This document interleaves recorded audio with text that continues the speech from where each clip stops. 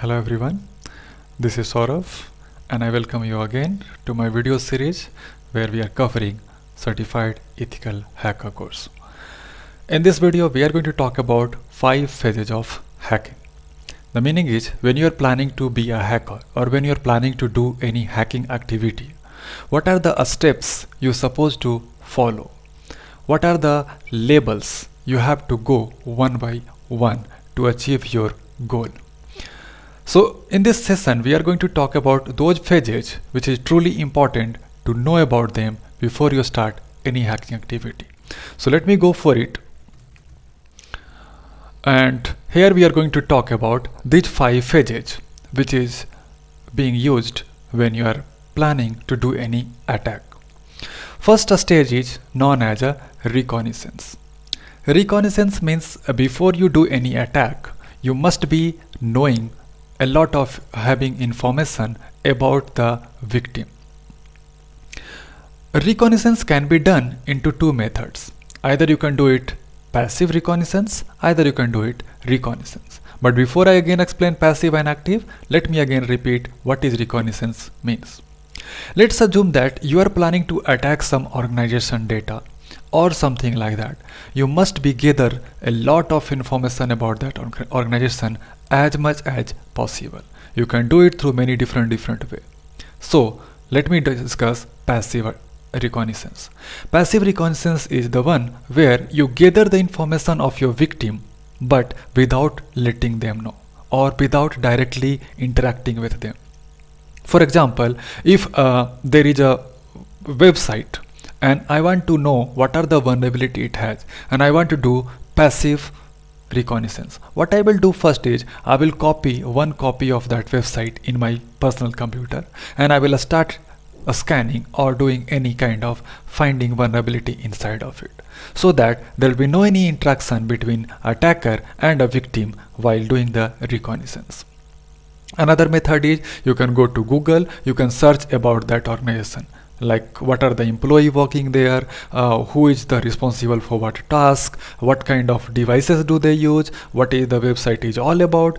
You just gather this information from Google. So again it will become as a reconnaissance, but it is a passive reconnaissance. I found a very interesting example here. I saw a movie in Hollywood. The attacker used to move around the organization dustbin. Can you imagine? He was going every day to look for the dustbin of the organization, and he was figuring out whatever the paper was coming out every day from the organization inside the dustbin, inside the garbage. And one day he succeed, because your network administrator, your security person, they must be also having some information of your network, password and other things in a file. So what happens, sometimes they do some changes. So what they do is the old file, they just maybe throw it into the dustbin, they create a new soft copy, they print it and put it into the file. So one day he found such kind of file into the dustbin which was not properly destroyed. Maybe it was just broken the page, but when he joined them he found very much information about the organization. So that can be a kind of passive reconnaissance. Active reconnaissance can be like a phone call. You may just call to maybe somebody and you tell him that I am from this bank, I want to know your debit card information, what is the number on it, when is the expiry date of the card, and if victim gives you, obviously you have information about him. So that is a kind of example of active reconnaissance where the attacker directly interact with the victim to gather the information. Next step, when you are done with the reconnaissance, the next step comes, that is scanning. So when you have gathered a lot of information about the victim, now your next task start that you start scanning.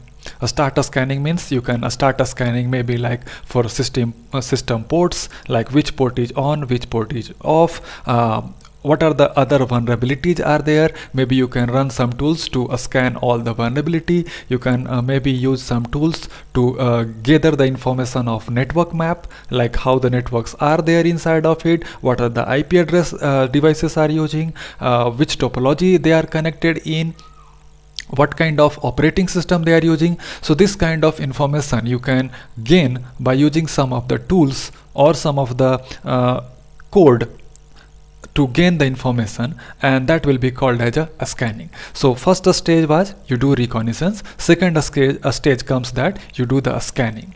Then when your scanning is done, now you have information that vulnerability is there, what is the now exploit you have to do, this all information now you have. So the next step will be gaining access. So maybe you found that there is a vulnerability, and by using this vulnerability you can remotely access the host machine, victim machine, or maybe you can destroy the victim machine. So that is the next step called as a gaining access, where you are going to actually gain the access of that victim machine and you will be able to do anything on his machine.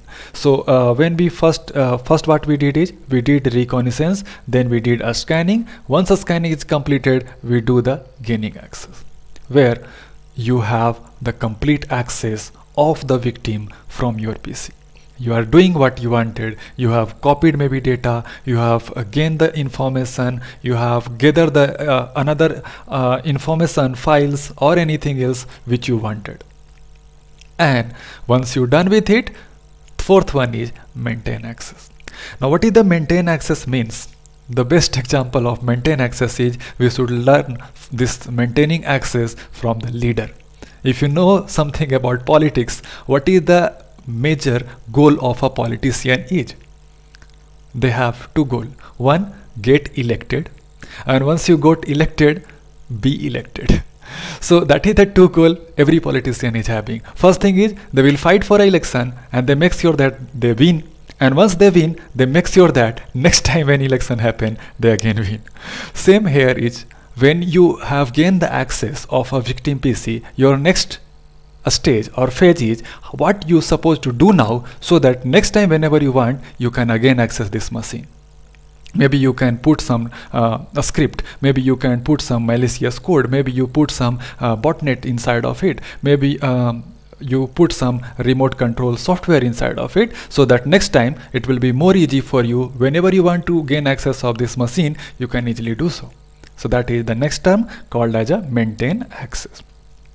And last but very much important, to protect yourself, what you're supposed to do is always clear the tracks.